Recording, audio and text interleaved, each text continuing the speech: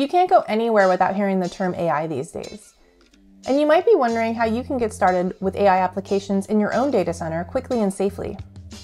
Hi, I'm Laura Giordana, Technical Marketing at Nutanix, and today I want to walk you through Nutanix GPT-in-a-Box, a turnkey solution to give you your own private AI in your own data center. In this video, we'll walk through setting up GPT-in-a-Box on a VM and running the PyTorch Inference endpoint and connect a chatbot app to it. Let's take a look. So I have an Ubuntu VM running here and it's running on AHV. And we can see in Prism Central that it has a GPU passed through to it. Now looking at the documentation on opendocs.nutanix.com, we have a section on GPT-in-a-Box that outlines all the steps for installing on a VM as well as a Kubernetes cluster. For this demo, we're going to start with the VM-based installation for a POC and a quick demo. So looking at the docs, there's a couple of steps to get started, which I've already done on the system, but we can verify that these packages are installed and that our NVIDIA driver is also installed. So you can refer to the NVIDIA installation docs for driver installation for your specific GPU type. Next, we'll go ahead and download the Nutanix package from the GitHub repo. And so I'll pull this tar.gz file into my VM and set up our working directory as per the documentation.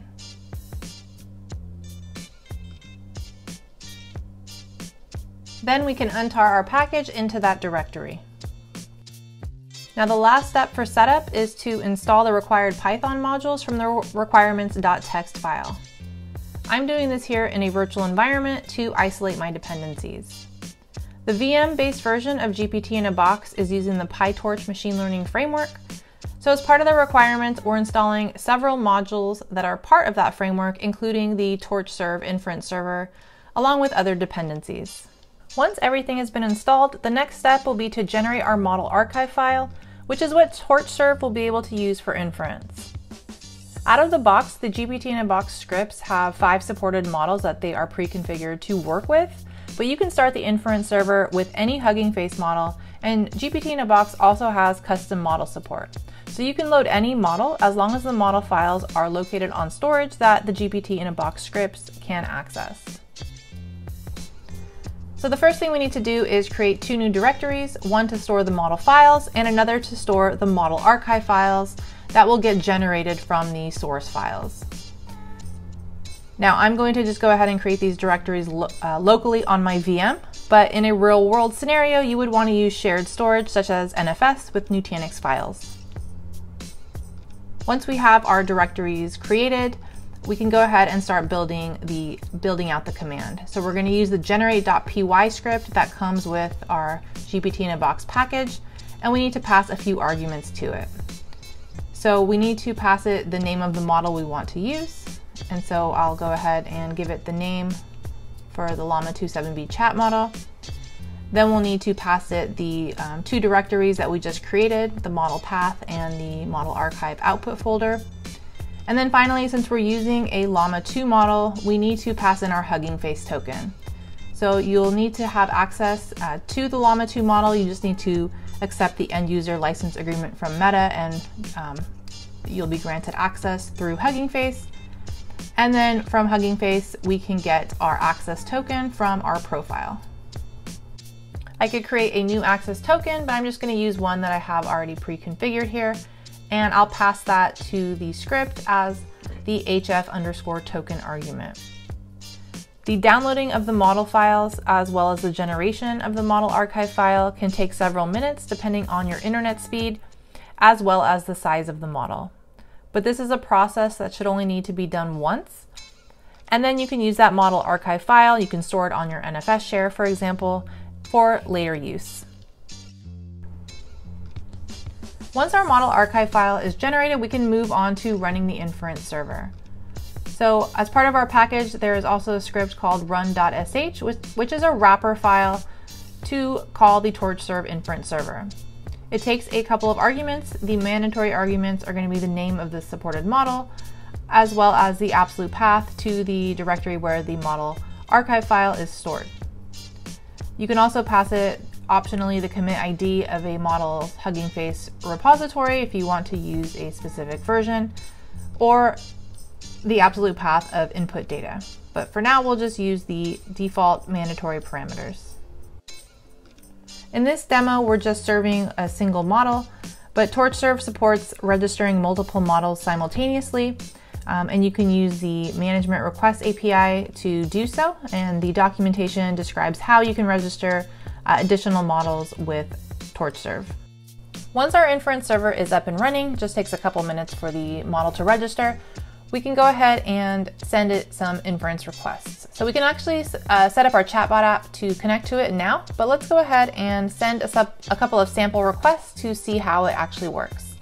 So let's first use the ping request. We'll use the ping API for Torchserve to just see that our server is up and running. So we'll run a simple curl command to ping that API, and we can see that it's returning a status of healthy. And so now we can go ahead and start sending it requests. And so there are some examples within the documentation, and we also have some data files examples as part of the package. So if you look in the data directory of the package, you can see that there's a question and answer folder, summarize and translate. So looking at some of these files, we can see we have a text file that says tell me about llamas, and so we can use this and pass that to our inference endpoint. So now we'll go ahead and put together our curl command. I'll just copy the format from the documentation. We're going to point to our inference endpoint and port, which is localhost 8080. But now instead of using ping, we're going to use the predictions/model endpoint. And then we're going to pass it our data file with our prompts about llamas. And the inference server will process that request and return a response. So now that we know that our inference server is up and running, we can connect our chatbot app to it. So the app that we're using is written in the open source framework Streamlit, which makes it really easy to create interactive web applications in just a few lines of code. And so the GPT-in-a-Box package has a demo folder that has a sample application in it with all the files that we need to get started. So we just need to install the requirements as per the README, deploy the models, which we've already deployed one of those models, and then just run the chatbot app. So after the requirements are installed, let's just take a quick look at the Python code before we actually run the app, just to see how it works. So taking a look at the Python script, it's less than 300 lines of code. We can see the available models it's been configured for, including our Llama 2 7B chat model. We can also see in the logic that when this model is selected, it will set the value of the LLM variable to the model name. And then we can see where it makes the inference request using that variable, where it uses the same inference endpoint that we use in our testing.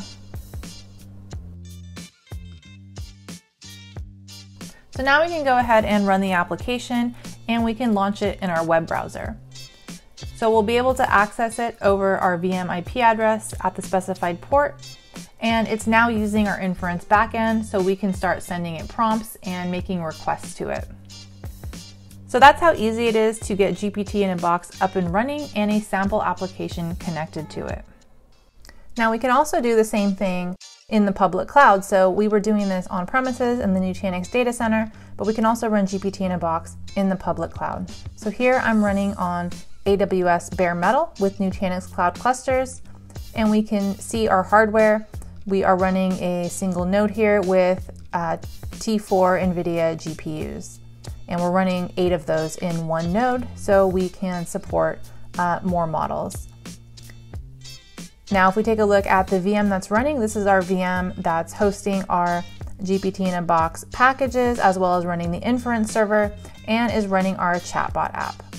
So here we can go ahead and ask it the same question about llamas. And on this particular instance, we are supporting both models. So we can see that we can also use the code model as well to ask it a question or ask it to produce some code for us about the factorial of a given number.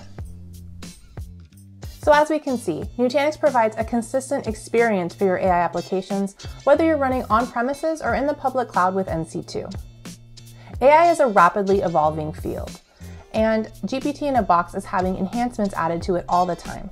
So be sure to follow the GitHub repository and bookmark the documentation. See you in the next video.